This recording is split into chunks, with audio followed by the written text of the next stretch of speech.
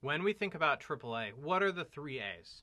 Authentication, authorization, and accounting. I want you to remember those. Now, if I'm at the professional level in Cisco for routing and switching, I'm going to focus on authentication first and foremost by a mile. But if you want to bake in to your configuration, authorization and accounting, let's give you a little of exposure to how to do this. And I'm going to say a little exposure and not a huge amount. So here we see the structure for configuring AAA authorization. Now, what authorization type are we talking about here? We're talking about for getting access to character mode to execute commands. We can specify a list. Where do we challenge and get the information that says what a user can and cannot do? Now, Radius and TACACS Plus servers are a great place to indicate where that or what that user can do. So once you get authorized, once you get authenticated, you can be authorized.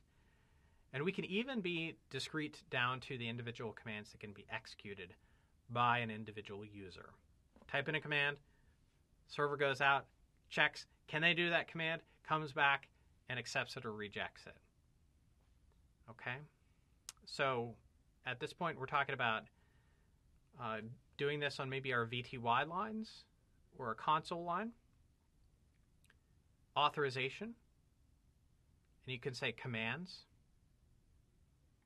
So this is the root of the structure. I would say enough to make you dangerous, not enough to configure anything fully for authorization. But I want you to understand the high level point. Same can be done for accounting. What are you doing accounting for? Are you doing accounting for access? Usually what we do is start stop, which is anytime something is turned on or something is turned off. And so the key players in a AAA accounting config, AAA accounting, what type of accounting are you doing? Let's actually take a look. What type of accounting are you doing? Is it for the exec process? Is it for connecting to the network via 802.1x authentication? For exec shell commands? Okay, so that's the sort of thing that we can do.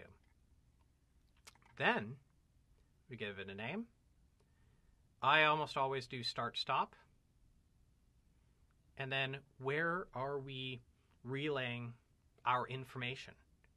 That's, we could do it to the Radius and TACACS Plus. And then we tie that to an interface. So if we say, hey, we're doing AAA for PPP,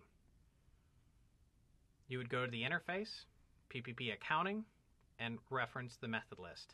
So again, we're just giving you a little bit to be dangerous here because the world is such a complex place. I mean, think about this as one teeny tiny nook and cranny of the sort of things we can do for AAA accounting and for AAA authorization. So for authorization and accounting, just understand there's a whole world out there and we're just trying to whet your appetite for it.